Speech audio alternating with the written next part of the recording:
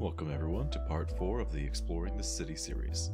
In this episode, we'll be covering miscellaneous information not covered in the rest of the series. This video will contain extra big spoilers for both Lobotomy Corporation and Library of Ruina, as I will have to spoil the main plot of LobCorp and its real ending. You have been warned. The White Nights and Dark Days event is a large catalyst for everything post-Lobotomy Corporation. Manager X, who is actually Ayan, the founder of Lobotomy Corporation, completes the Seed of Light project. He used the TT2 protocol on a repeating loop for thousands of years until it was performed perfectly. Ultimately, he had gathered all the light they needed for Carmen's dream to come to fruition. Carmen wished to cure the mental sickness suffered by everyone in the city. However, this process was interrupted by Angela, the AI crafted from Carmen's identity. She had been running this script for thousands of years, all while processing time 100 times slower than a human. Forced to repeat this futile loop for what seemed like an eternity caused her to grow extremely jaded and cruel. Due to the TT2 protocol, though, all of this occurred in only 10 years of real time. Angela successfully stole the light, interrupting the process that was giving the light to every resident in the city. She hoarded away a lot of it for herself in an attempt to become a real human, while only a portion of the light meant for the city was dispersed.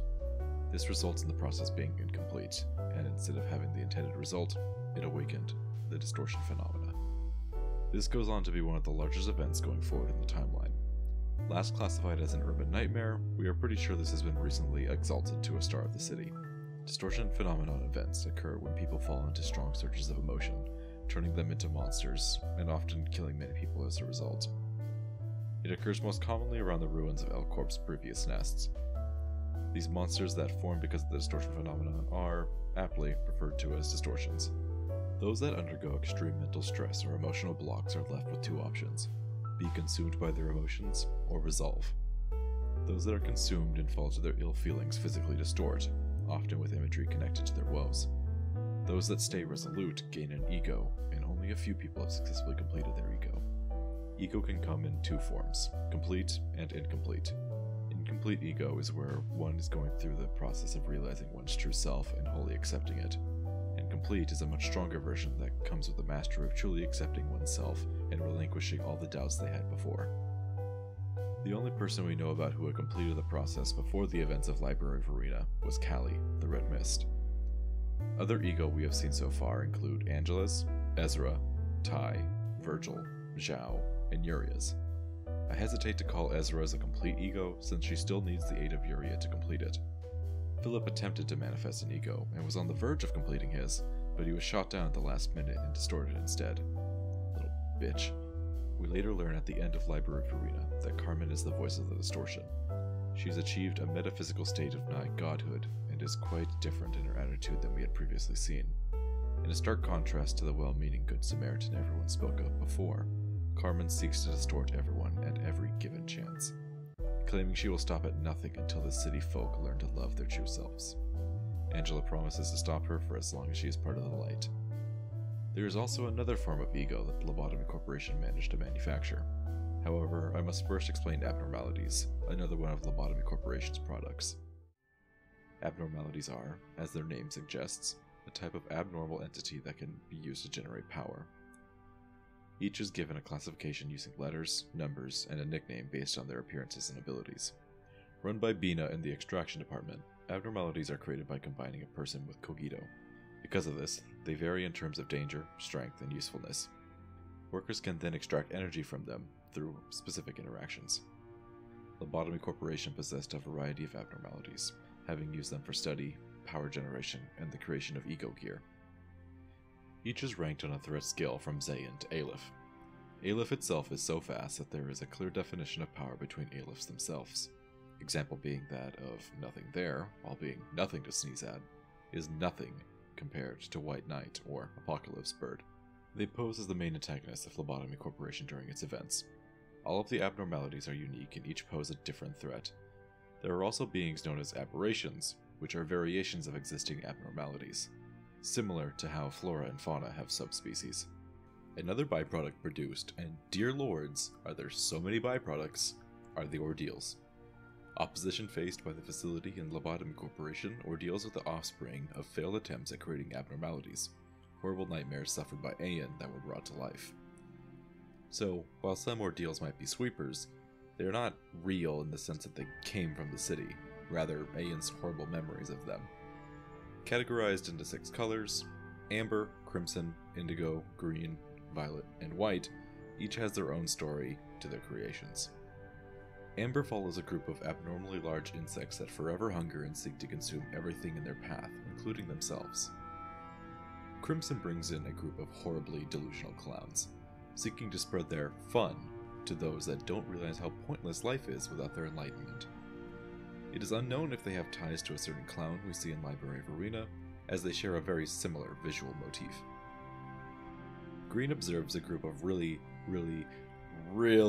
sad boy robots that, in their attempt to find their creator, realize that if they must be forced to suffer, so should everyone else. Violet notes on a coalition of individuals that sought to understand an eldritch god. Being exactly that, though, they failed at every turn to understand exactly what they were shown. However, they were so deeply enthralled that they refused to accept anything other than their false understandings. They would try at anything to commune with their god, which ended up leading to a Terran reality summoning their god to our world. White ordeals are unique in that they are more prophetic than the others. There are countless theories as to what's going on with the ordeals following days 46 to 50, but one thing is clear: they are vastly different from anything you've encountered before. Because of them, fixers start to invade the company. These fixers bear the title of book hunters, something Aeon would not have been even remotely aware of since it refers to a particular ending of Library of Ruina. Some believe they are real, and only enter the facility so close to the end of the game because the facility is beginning to emerge from the ground. I don't follow this line of logic, as the facility is only ever shown leaving the ground on day 50, and there are far too many timeline breaks to even think of book hunters showing up at this point in time.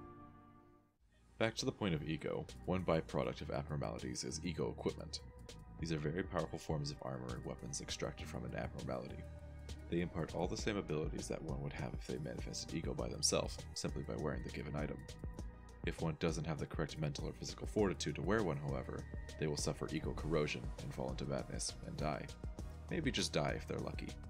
One does not need any formal training with weapons when using E.G.O equipment. A sensation described as a voice speaking to the user in their mind has been recorded, guiding them on how to use the equipment effectively. While originally thought to be a distortion associated with the phenomenon, the library was actually proved to be Angela's E.G.O. It was at this point that the head declared the library as an impurity of the city and could no longer abide Angela's existence in the city, promptly teleporting the whole of the library and the ruins of Lobotomy Corp's nest to the outskirts. That should cover the basic of distortions in E.G.O for now. There are plenty more examples and much more to go into, but this series is simply a cursory view and a jumping off point for getting into the world. Up next are the workshops of the city. The merchants that fixers and syndicates alike go to are known as workshops. Workshops are self-reliant equipment manufacturers that sell specialized equipments and items. Exceptionally skilled craftsmen are called meisters, but this might be a self-appointed title. Of all the crazy things that exist in the city, unions exist for workshops. These allow workshops to work with extra certification of identity, as well as adding an extra flair to their items. In order to produce firearms or ammunition, they must acquire a very difficult to obtain license. Apparently, it is common for a workshop to work under one who already has the license. All workshop technology is patented. Anyone who breaks these patents is sent to cease and desist up to 3 times. Upon receiving these requests, the workshop must then stop their production and turn over all profits made from the infringed product. At the 3rd request, the head is no longer asking, and will be sending a claw to kill all those involved in producing the fraudulent inventory. Examples of products vary from workshop to workshop. Each seeks to stand out and have their own leg in the industry, hence why the patents are so important. Workshops, through deals, can utilize singularities, or have their own amazing tech that simply isn't on the level of those megacorps. Examples of such tech include gauntlets that can accelerate one's fist up to 5 times the regular velocity, a hammer that can increase the magnitude of its swing several-fold, and conducting heat wire through a blade, among many more. Yuria Atelier is a self-proclaimed workshop meister. Currently, she holds allegiance with the Distortion Detective Moses in said office. She can easily produce up to a dozen pieces of equipment in a week, including night vision goggles and an exoskeleton. She makes use of a psychomint, her E.G.O, as she is not aware of Lobotomy Corp's terminology, to do so. She has fabricated an entire factory of teddy bears who craft all sorts of items at her command. Yuria has sworn to investigate psychomint as much as possible, hence her fascination with Ezra and Moses. The level of the city's day-to-day technology has been shown to span multiple eras. We know that creations, such as the internet, exist, as online schooling is a thing. Television and broadcasts are common and can be observed in Wonderlab, showing both news bulletins and cartoons, but there is also the use of singularities, which are far beyond anything available today, and people who still use pagers to communicate. One last note to end this series on: the city doesn't appear to hold any form of gender norms or apparel. Many examples of gender-neutral people have been shown across the series, primarily observed in Wonderlab. The whole cast is referred to using strictly neutral terms. Even the names across the series go against the norms. We see male-presenting characters with traditionally female names, and vice versa. It is never commented on as odd or in a place. Names also come in a variety of influences from across the real world and cultures. As far as we can tell, everyone seems to speak the same language, save for sweepers who have their own unique language. Different dialects are shown to exist though, such as with the Smiling Face Syndicate. If anyone was to discriminate amongst denizens of the city, it would most certainly come from class structure before gender or representation. Well, that'll cover the city for now. Watching this series, spoilers and all, should have you plenty prepared for Limbus company. I still highly recommend consuming all of Project Moon media firsthand. Gather your own information, perhaps some that I didn't even cover here or might have missed. This series is only a second-hand source for info, and there's a very good chance that a lot becomes outdated or disproven in future installments as the franchise grows. A lot of information is tucked away in Library of Ruina's book descriptions, as well as the literature of Distortion Detective, Leviathan, and Wonderlab being a bit hidden away on Project Moon's website. I'll provide links in the description to all first-hand sources I gleaned from and how to get access to the age-restricted content on Project Moon's website. I hope you enjoy the series, and I don't add these requests to my videos, but if you found this series useful, drop a like or leave a comment so I know that I should continue putting out content like this. If you really enjoy my personality or anything in particular about these videos, please subscribe, as I look forward to moving forward with many more topics about video games, including more Project Moon subjects. Happy New Year, sinners.